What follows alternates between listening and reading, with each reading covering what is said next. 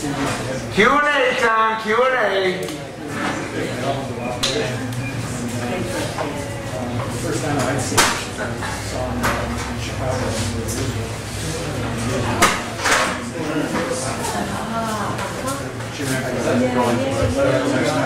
Right on, bro. Good, man. Yeah, you too. Yeah. Yeah, most likely BC, and if you come out, do me a favor, bring out the books with you. Okay, yeah. Books of hell, I'm sure. Still coming around. Yeah. It's there in the reading. Yeah, cool. I hope I answered some of the questions. Well, your next report. I was going to say, there's a story out there. Yeah. Yeah, I don't know. That close to getting it. That close to getting it. We just left the day before. And the building we were in got knocked out, 400 people in. Yeah, it was incredible. Take care, brother. Good seeing you.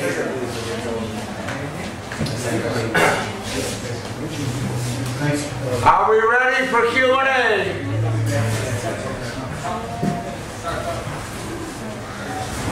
Or P's and Q's?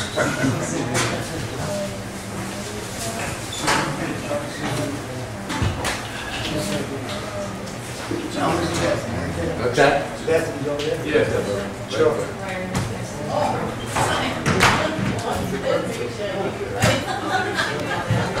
About what happened to some of the other brothers, you and I talked. Okay. Right after your talk about what brother that you and I represented. All right. Okay, I got a question here. This brother over here, Tom, wants to know if I know what happened to some of the brothers. Quite a few brothers have passed away. I think what he wants to talk about is a good friend of his, a good friend of mine. Man, I knew. That you knew. Well, I know that he knew Mario Gonzalez, brother Dalu. And my sister knew him well. All I can say about Dalu is that he died a pretty bad, a horrible death. He was shot in Brooklyn by the cops. But I can tell you that Dalu was a warrior's warrior. He was a man who was fearless, and he was not afraid to engage the cops or anybody that threatened his right to be Dalu. Threatened his right to be a sovereign individual spirit that he was. He was a great man, very beautiful man. Many people loved him and respected him and honored him, and I'm one of them. Thank you. Another question? Yes. As far as concerned with inner, I understand. I'm with the energy with self-defense and self-defense in any circumstance. I guess my question is, when it's people who you love and you care about and they're acting, I mean, for example, like within the prisoners, and a situation arises. I'm just curious your best way with someone you don't want to hurt, but is acting in an undesired manner that's harmful to you. But it's not a police officer. It's not a trooper. It's not a president. It's someone you care and love about. I'm just curious, just throwing a question out there. Well, you're someone to smarten up.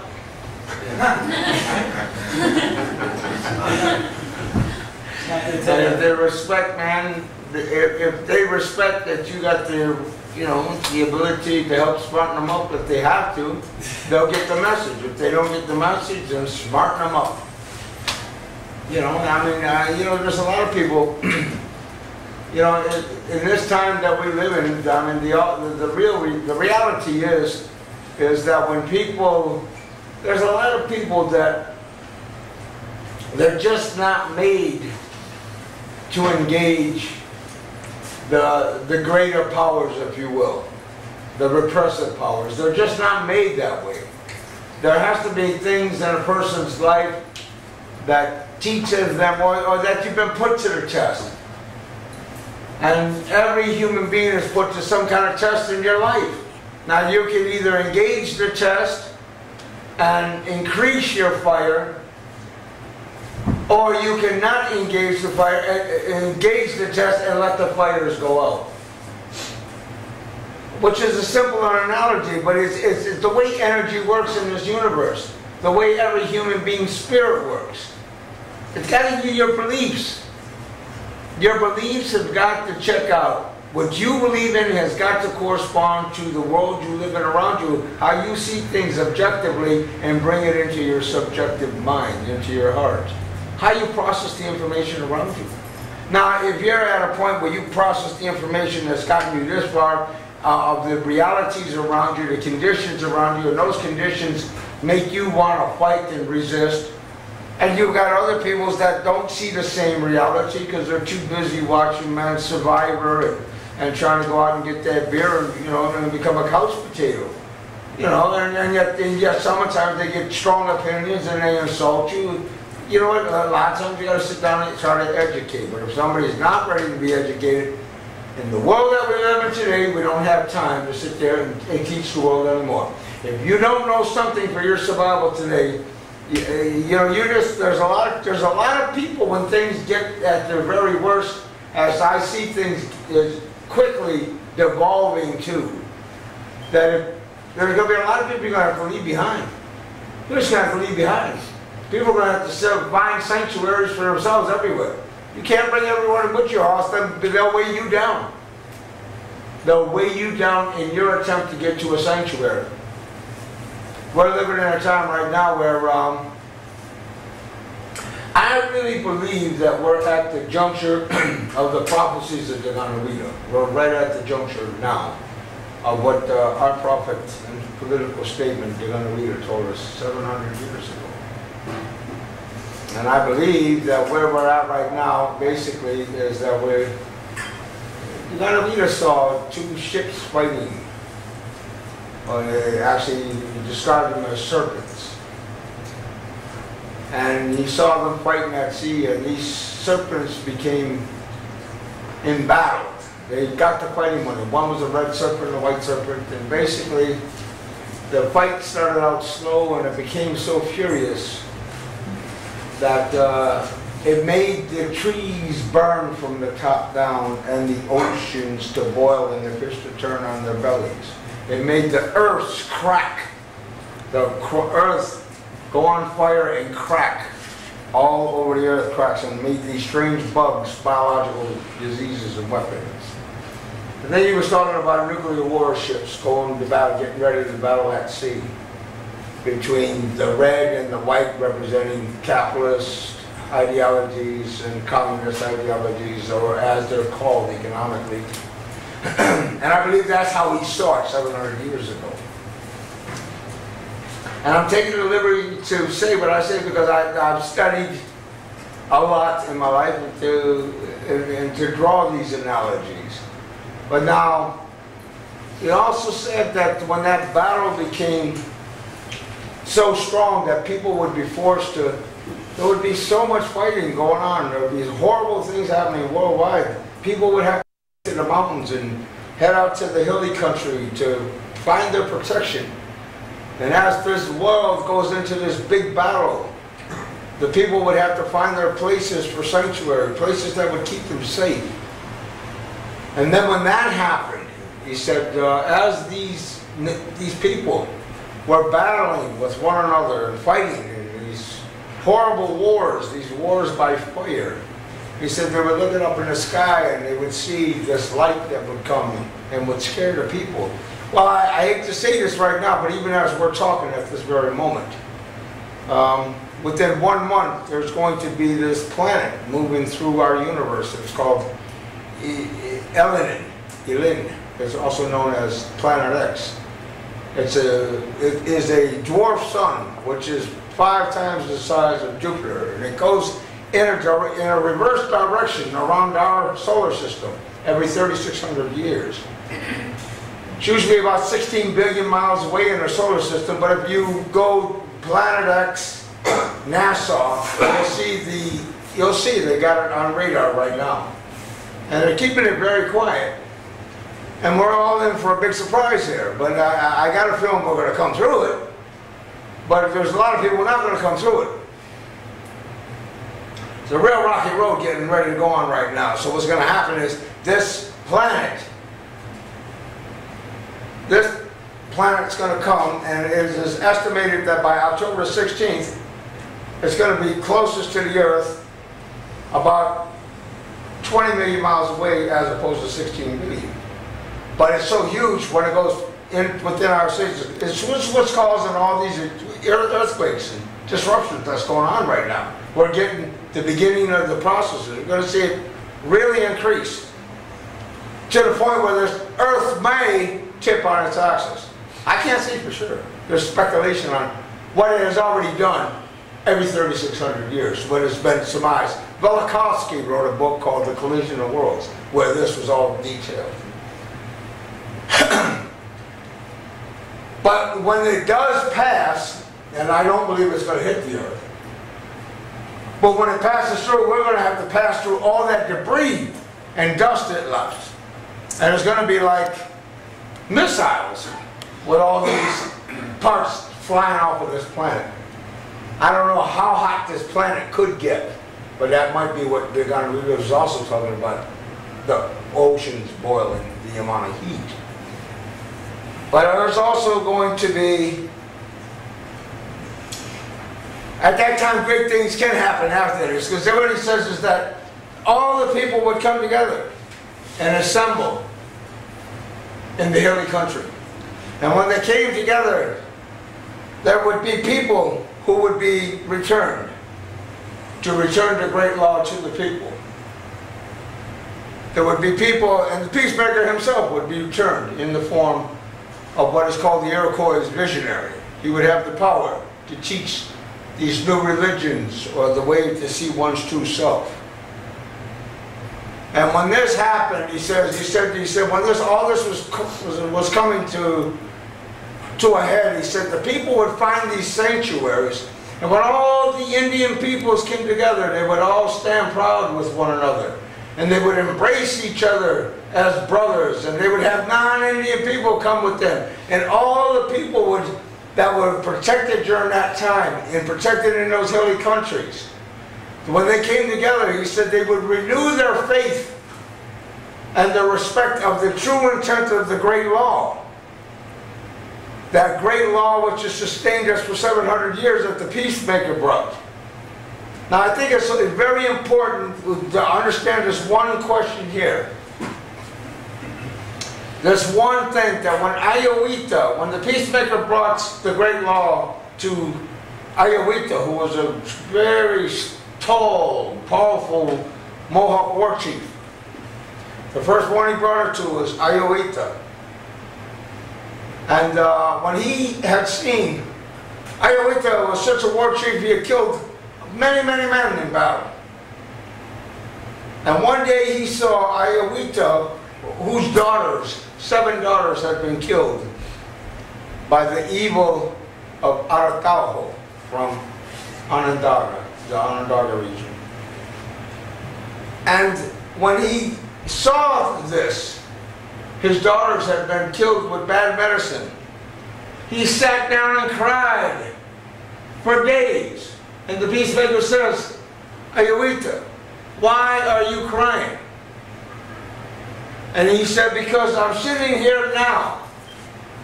I'm sitting here now crying for my 7 daughters that I love that are dead. And now I'm thinking about all those mothers and brothers and sisters and family of all the men that I killed, and the same pain they must be going through. And at that point he says, I am totally able to believe and accept this great peace you bring to the nation. So that, and so what I'm saying right here, we're in times right now, this very moment that we're talking, so close, and the rest of the world don't know what's going on. We're going to get taken by surprise. And that's when everything else is going to start escalating, including the wars. So we have got to have a plan for survival. And again I say, that's why it gets right back to your question. When you say, well, what am I going to do with these? Well, look, keep your eyes open, because the clock is running. It's running, and you just better, God, if you don't have a place, you better start looking real quick. Because you're going to need a sanctuary. It's not going to be good for a while. And then again, you say, look, if you can't keep up to speed, anybody that's not keeping up with you is going to hold you down. I intend to survive. I intend to take care of my family, my children, the best I can. And I don't know, I've been talking about that place for a long time, right? But I also had a lot of growing up to do. My whole life was inside of a cage. I had to come to grips with reality. I had to come to grips with myself. I had to be truthful in the way that I could be truthful with you. But first of all, I had to be truthful with me. Because if I can be truthful with me, then I can reflect to you our need. Truth is nothing but a correct reflection of what really is, without any exaggeration, bending it or twisting it. You deal with it as an analyzing it for what it truly is. And you deal with it. So, to your question back there, all I can say is, you know, if you're slow, you blow. Name of the game. I'll take the question. Okay. Hey, and picking and choosing your battles, you know, Yes. all the different fights you have fought. What is one of your best fights that you picked, that you took most pride in, and one that you would rather probably not have taken one? And what's your next? What would your next goal be? Well, Shaming or? well, you know, I tell you, he's definitely on my list. But let me. Hey, brother, good seeing you, man. Okay, let's go around. Take care, everybody.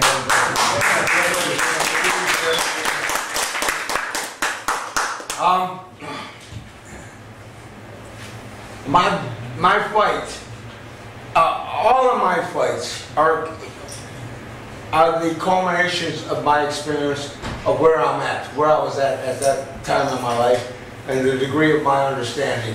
I'm a prolific reader. I read, like that's my thing. I read. I read everybody's stuff.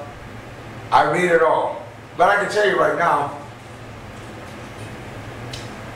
as I get it, as I read stuff or as I see it, as I analyze it, I put it out there. Fortunately, I've been given a gift to speak. I have a gift, and I know I have a gift, and that gift is no accident. My gift is a blessing for these times. And right now, I just came from a conference across the way over there in Toronto, a 4-day conference, listening to testimony of all these 15, listening to the testimony of many scholars that are architects and engineers, scholars in that were discussing the real potential, the evidence that was laid before panelists, four panelists. One was a former judge, but that was a judge from Italy that heard the Aldo case. But the point is, they were sitting there taking in evidence at this commission hearing in Toronto at Ryerson College for the last 4 days about the use of military-grade explosives on the Twin Towers. Unabashedly, I'm going to tell you right now, very unabashedly, my fight right now is to expose 9/11 as an inside job by the United States government. And the reason for that was so they could justify the continuation of his rape, theft, and murder, acquisition of resources, gas, oil, pipelines, Caspian Sea Basin, and unbridled aggression to get those resources of the world. This is the last battle. And yet, we need the Project for a New American Century, which was a document that was produced by Paul Wolfowitz, one of the main neoconservatives of the Bush administration, basically trying to get $90 billion for the military industrial, right, from the military industry, from Congress, but Congress, it says, will never give us $90 million. So therefore, the only way we would get $90 million is if some kind of cataclysmic, catastrophic event like another Pearl Harbor. Well, basically what they told us is that they were going to do this. And I know it's hard to hear. I know it's hard to hear. The first thing we're going to want to do is deny that it was an inside job. But some of us that know and see and know how they work cannot deny it. And if you really are serious about survival, you got to confront that reality. You got to know they're on the last vestiges of their system. This system is getting ready to collapse. It's getting ready to economically, it's getting ready to fold and implode. This system is going under. So basically, they have to manufacture reasons that they can justify incursions into sovereign countries like Iraq, sovereign countries like Afghanistan, Pakistan, Libya, Syria, Iran, Russia, China. We're on the last phases of their power control, their economic system, their ability to control this thing called capitalism, this thing called colonialism, this thing called imperialism. We're in the last phases of their empire. The Dacajeweiah told us about there was going to come a time when the golden serpent and the silver serpent would eat and devour so much they'd start out just little critters. You know, but then Canada and the United States, they'll be just starting to eat up all the resources. They get so big, so huge. And then they can't eat nothing else, they have to eat each other. The inevitability, they turn on themselves because they just stole it all and destroyed everything in their path. So, if you look at 9/11, Google 9/11, follow the money, splitting the sky. I'll show you for 2 hours who was behind 9/11. Okay? A lot of people, again, don't want to hear that. And it's okay. It's okay. But those people that do want to hear it and do want to get in touch with it and do want to deal with it have got to understand, they have got to understand that the biggest battle right now is to show the people who they really are, because if you're informed of what they're really doing, if you watch and analyze what they're doing, all you can do is come up with a plan to defend yourself against it as it gets worse. And believe me, not only is the whole corporate military-industrial complex, the World Trade Organization, moving to suck up the sovereignty of nations in Libya, NATO bombings, drone bombings in Pakistan, a sovereign country with nuclear weapons, Afghanistan, to run those pipelines right down from the Caspian Sea basin. Dick Cheney's energy policy already showed he broke up the Caspian Sea, and France has this part of the oil and gas, US has this, Canada has that, Great Britain has that. They cut it up just like one of those sirloin sticks you would see with the dotted lines. This is who's got what. Now, the thing about it is, you can't go into another country and say, I'm coming in here and taking your country, taking over this country, and we're bringing democracy to your country. Right? You can't violate, according to international law, the sovereignty of another nation, can you? No, you can't. But if you say, oh, you killed 3,000 Americans and internationalists from all over the world, and you were Muslim countries, and you just happen to have all the oil in the world, and all the gas, and all the resources of the world that we want in Saudi Arabia, Iran, Russia and China. The US and China are fighting for control of all these other African countries and their resources, oil. So you have to study it. You say, oh, okay. But let me tell you this. Not only are their purposes that they have to have an enemy, they get the emotions of the people going. They say, we're going to get the terrorists. We're going to install democracy. Oh yeah, by the way, we're going to take your oil too. That's just payment for what we've done for you. It's a scam. It's a scam. We've all been hoodwinked. But here's the biggest thing, the biggest threat. They intend to destroy us. Homeowners, Iroquois, the Great Law. And it's up to us. And some of us will have a very special power in order to stop them from doing that. And there's a power that you can't see. It's a power that's on the other side. It's on the other side. And there will be one and some that will have the ability to open those skies and let those powers through. So that's where we're at right now. But that's something we know. And that's something we need to look at a little bit more. And it's coming out more and more. And it's coming out faster and furious. And eventually, it's going to happen. But we have to rally up our forces. We have to unite with our allies of good heart, true heart. And we got to get ready. We got to get ready for the big hold down, man, because it's coming. It's a big hold down. It's a big struggle. But we got to be fearless. So my biggest battle is exposing the supreme hoodwinkers. Exposing the supreme scam. The supreme manufacturers of death. The merchants of death. When we expose them, then we were told, when you're ready to go, get that tobacco out and call out the name of Dacajeweiah. Let's go. And he'll return.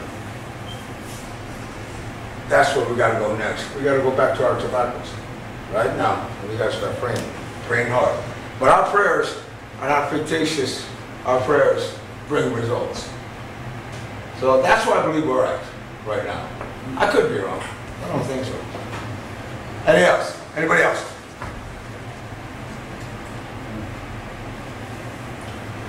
I guess that was pretty much enough said, eh?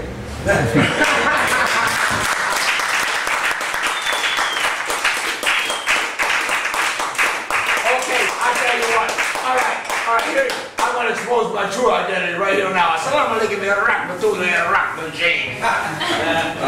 Okay. Al-Qaeda, right? Yeah, have any of you found any Al-Qaedas on the internet?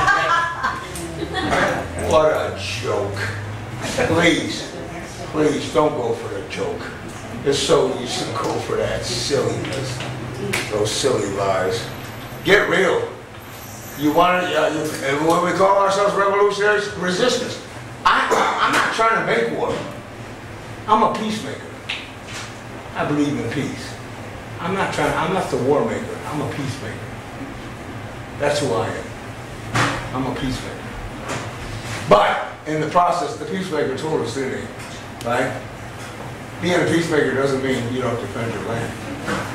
We defend our land. That's why they're so afraid of us Mohawks. And we all afraid. Because we defend it. And we're the biggest threat.